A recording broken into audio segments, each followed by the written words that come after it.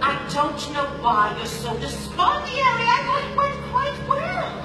But they all seem thrilled to shreds with their brains and their hearts. Linda, dear, I thought you'd be out festivating. This was Elphaba's. What? Was that you, sir? It was a keepsake. It was her mother's. She told me so herself. Now, I've only seen another little green bottle like this one other time, and it was right here, in this room. You offered me a drink from it. This belonged to her mother?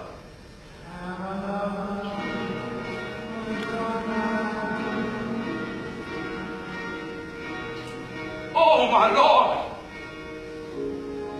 I am a sentimental man who always loved to be. Oh. So she was yours all along. That's it. That's why she had such power. She was a child of both worlds.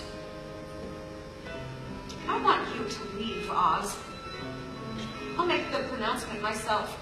That the strains of wizardship have been too much, and that you are taking an indefinite leave of absence. Did you hear what I said? Yes, your goodness. You'd better go get your balloon ready.